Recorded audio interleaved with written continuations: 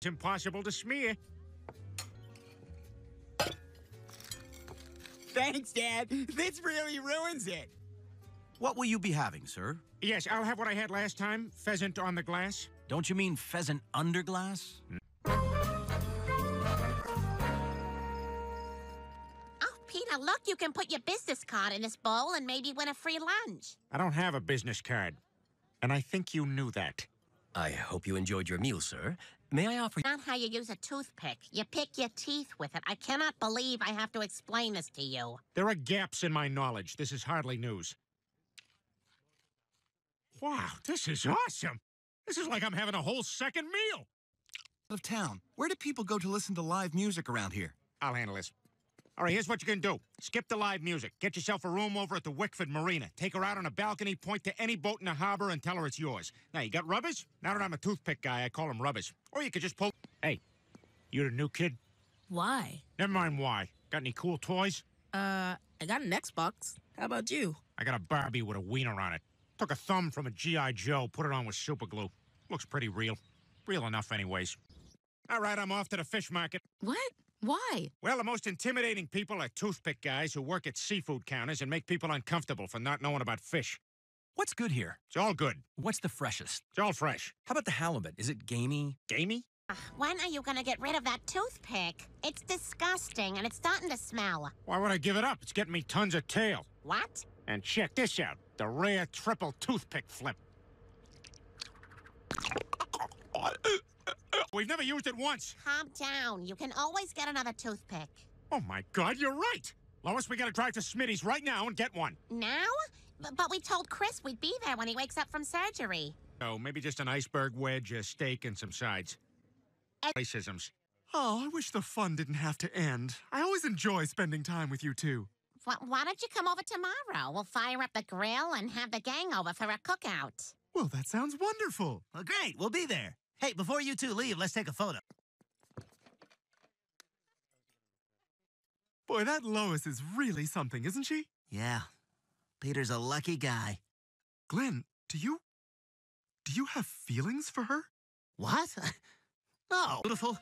I've never been so in love with anyone. Glenn, that's very sweet, but you're talking about your best friend's wife. I know, it's wrong. And Peter's a good friend. Not like Cleveland. Hey, I got 2 of these phone books. Social. Cleveland, do you need to borrow some money? I do. They're gonna kill Dinah. Really? No, I just want to buy a man's fur coat. Get out of here. Hey, Peter. I had an extra phone. Hard to tell. I was coughing the whole time. By the way, I couldn't figure out how to use your oven, so I destroyed it in a blind rage. Well, good night. Oh, after that steak, I gotta go lay down on the toilet. Looks like I got a couple... I've loved her for years. She's warm and kind and beautiful. I've never been so in love with anyone. Oh, my God! Quagmire's in love with my wife? Hello? Peter, I'm having troubles on the toilet. I've loved her for years. Oh, my God. He's in love with Lois? Yeah, and if you keep listening, you can hear a Puerto Rican busboy get fired in the background. It's pretty funny. He cries. But can you believe Quagmire? Well, I guess it's not that shocking. I mean, he has said 100 times that he wants to... Gonna try to take Lois away from me. You know what? I'm going over there right now and hit him with a shovel like a white trash YouTube girl. Peter, wait, listen. Delete that message and pretend you never heard it. What? Why? Because you weren't meant to hear it. If you act on this, all you'll do is... Well, I thought it was grape. Look, you've got to be the bigger man. You got to just keep this to yourself. Fine, I won't say anything. Good. And don't be passive-aggressive either. Like one of those songs in an old musical. You're hitting My life.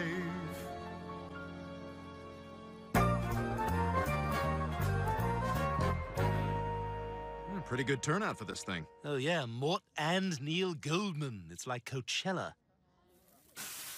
How blessed are we to have all them boys to men just floating around in the sky? Glenn, Ida, you made it. Hey, Lois, I brought the hamburger buns like you wanted. I wasn't sure what people like, so I got some with seeds on them and some without. What does he mean by that? See, it's a cop who's like a fancy guy. Nobody heard that. None of you take that. What I meant to play was this. I want Lois.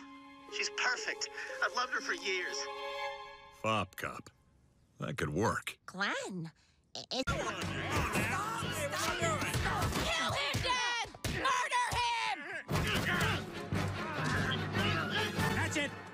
of cookout. Get out of my house and don't ever speak to me again. I've loved her for years. Oh, you're still listening to that thing? It's like I can't even process why he'd feel this way. Maybe play it one more time. Can't believe this. I thought Quagmire was my friend. Peter, it's not... I've heard. Allegedly. But not often. And never to Donna. Except when she wore those shiny gold shorts to parent-teacher night. Oh, yeah, that was hilarious. Yeah, it was so tacky. But if Quagmire actually has feelings for you... Not that I recall, no. Look, now that this is settled, maybe you and Glenn can put this behind you. No way! How am I supposed to be friends with someone who's in love with my wife? Quagmire is dead to me and needs to be dealt with in an appropriate manner.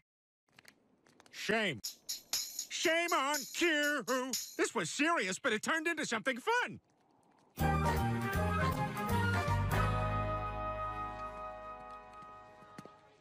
Glenn, is that you? Oh, yeah. And humiliating. Glenn. I can't trust myself around you. It's probably best if I just never see you again.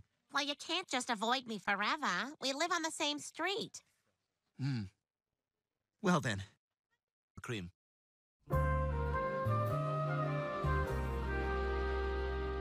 Mr. Quagmire, which box do these beads go in? Let me smell them. They go in the big box. Quagmire, I can't believe you're moving. Look, give it time. Peter, Quagmire's serious about this. You gotta do something. You're right. Quagmire, wait! You almost left without this.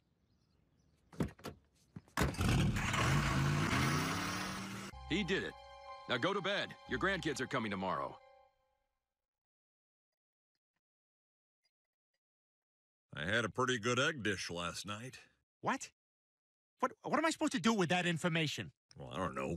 So I'm banging this chick, and she's saying to me, I'm worried that Chris won't get into college. And then I says to her, that seems like a legitimate concern. And then I lost my wood, and so we just watched Colbert, and then I took a dump completely nude. Who else but Peter? Flying!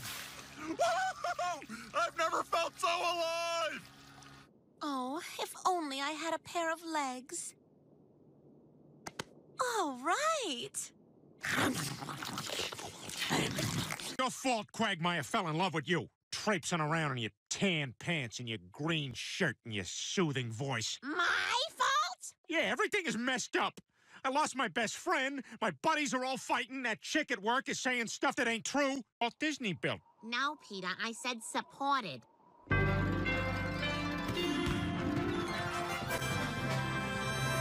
By the way, don't go on the train ride.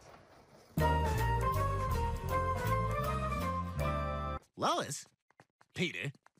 Zod? Hey, you're parked behind my trapezoid thing. Yeah, I'll move it in a sec. Glenn, all this nonsense has to stop now. The only reason this became an issue is because Peter heard something he wasn't supposed to hear. Guy from Superman lives here? And the truth is, we all have private thoughts we don't act on. And that's okay. For instance, every time I'm on the subway, I want to push a stranger onto the tracks. And that's fine. I don't do it. Friendships. Sometimes I think about going to the hospital and switching the babies around. Somali pirates seem cool, too. I wouldn't mind eating the Philly fanatic. See, we're all terrible people inside. Joe's a little worse than the rest of us, but we all just shove it. Do you love Peter enough to repress your love for me?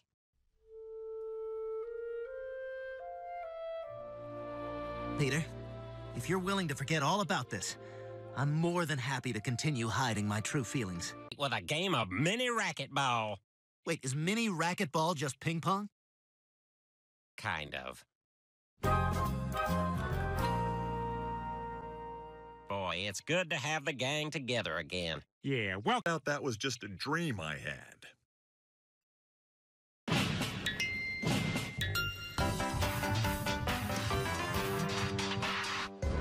I hereby order Theo Gallivan released.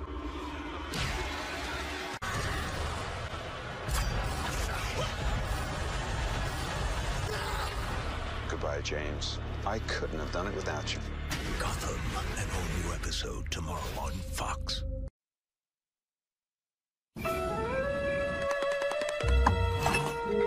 Oh, blasted matriarch! She has failed once again to replenish this frigid box with Now, you shouldn't be frightened, Stewie. What you saw was actually a very beautiful thing. Well, evidently, madam, you and I differ greatly in our conception of beauty, because what I just witnessed lie. How dare you fill my head with such loathsome propaganda? Get out, you horrid woman! Get out! Okay, honey, I'll go get your teddy bear. Ugh. Oh, good Lord, you... 800, there will be a soapbox derby as a reward for all your obedience.